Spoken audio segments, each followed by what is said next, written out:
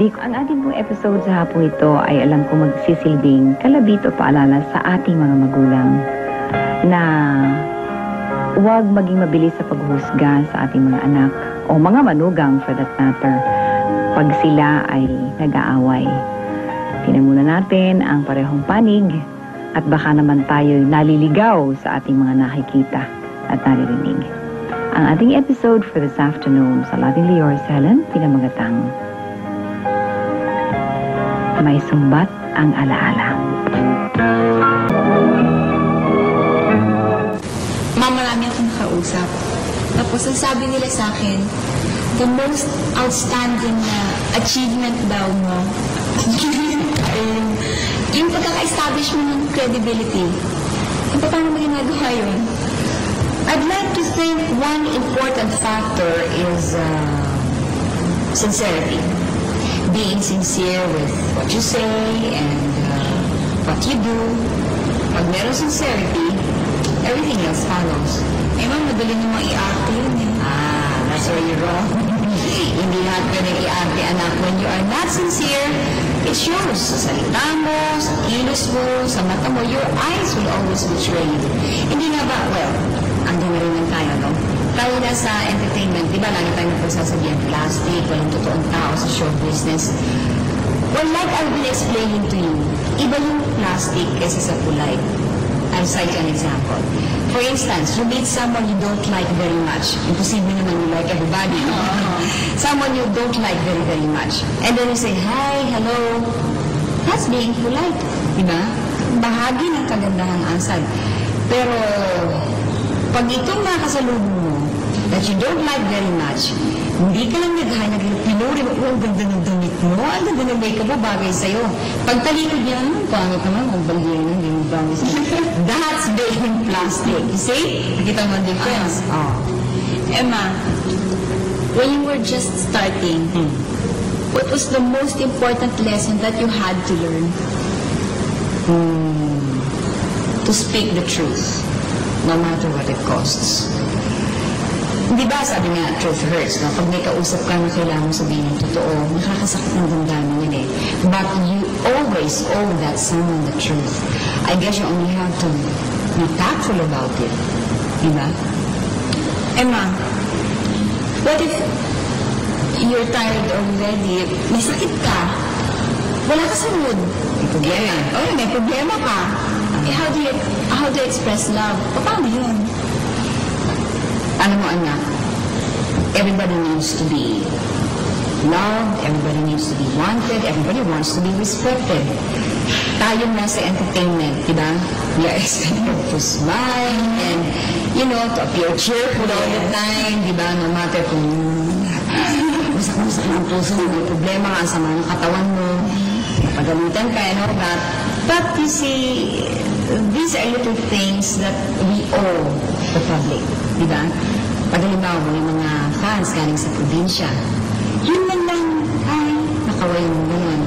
Kahit dumudugo puso mo, masakit ang ulo mo, ninipian mo, kinawayan mo, or let's go a little further, inakbayan mo, hinalikan mo, or you returned a thoughtful gesture. Malaking bagay sa kanila din ako. Matagal na panahon kanilang maalala, matagal bago kanila makalimutan.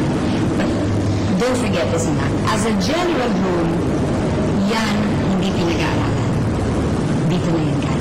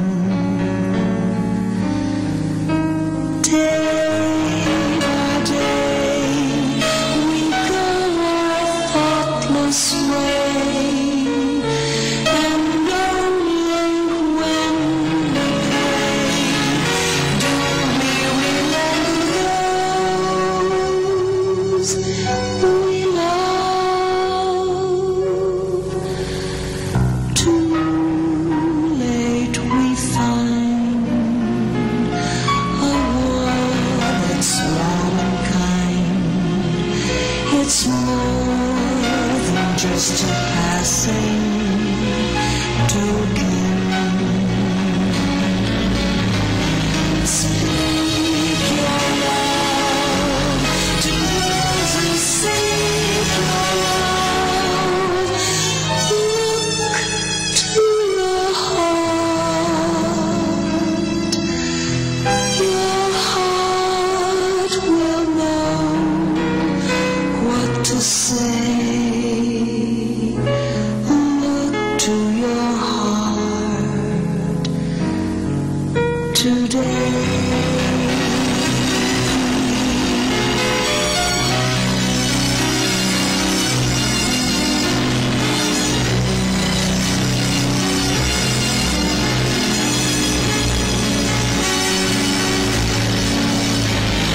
Speak your love to those who seek your love. Look to your heart. Your heart will know what to say. Look to your heart today.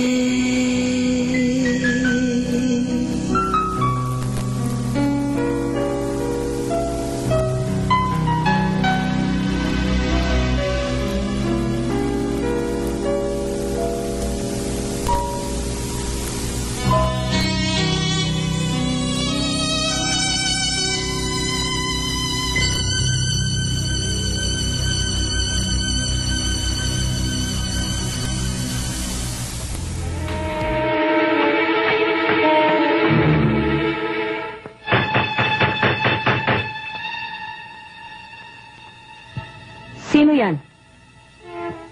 Hindi mo ba natatandaan ang katuko? Si Jacobo Hipolito.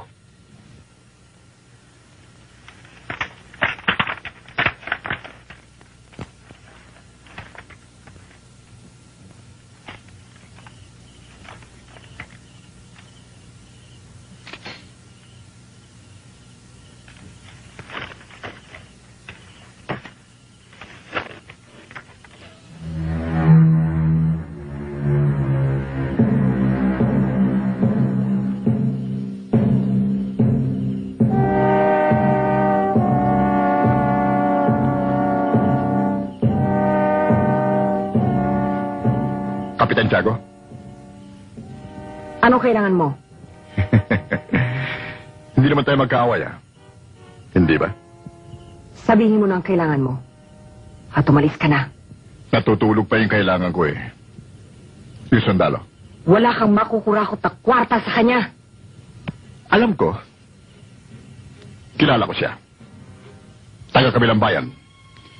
Si Roman Rapido. Kailangan ko ang magagaling na mga kasama. At gusto ko ring malaman kung bakit Rapido ang ginagamit niyang apelido sa halip na Guerrero. Sa kalagayan niya ngayon, hindi mo siya pakikinabangan. Mas kailangan niya ang pamamahinga. Mother, medyo po. Abatan niyo.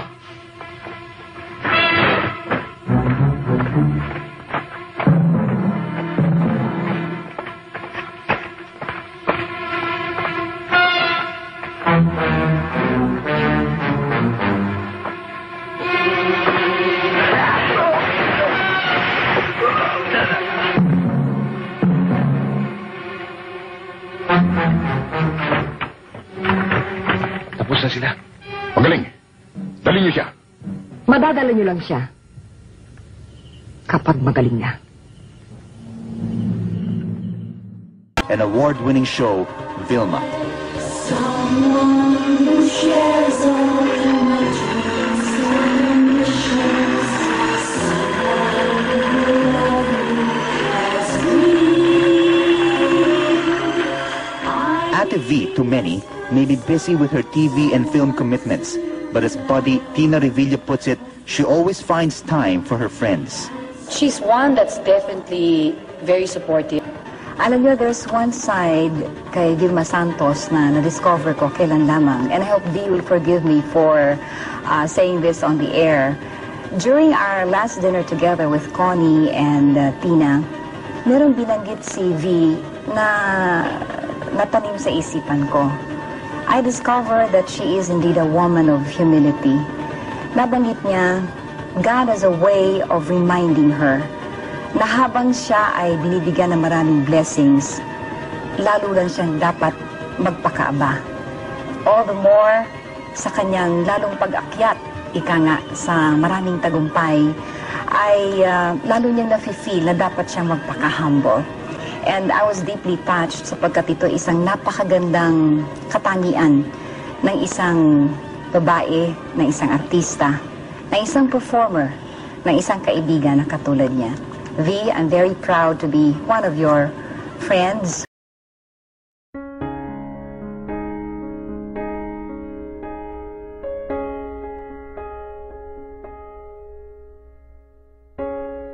My sweet baby, on loan from above, no better treasure could I have more love. I stand here beside your bed as I pray. I lay my hand on your head and I say, may you grow up to serve him all of your days. May he lead you and guide you in all of your ways. May his hand bless your future with friendships that last. May you cherish your youth and not grow up too fast. I stare in wonder at your tiny frame, just to think that God knows you by name. He knows every hair on your beautiful head. He knows all your thoughts before they are said. May you grow up to serve him all of your days. May he lead you and guide you in all of your ways. May his hand bless your future with friendships that last. May you cherish your youth and not grow up too fast. May God grant you peace in the midst of a storm. May God give you strength even when you're forlorn. May you answer the door when Jesus comes knocking. May wisdom guide you when your mouth is talking. May discretion protect you and keep you pure. May you never stumble or fall for a lure.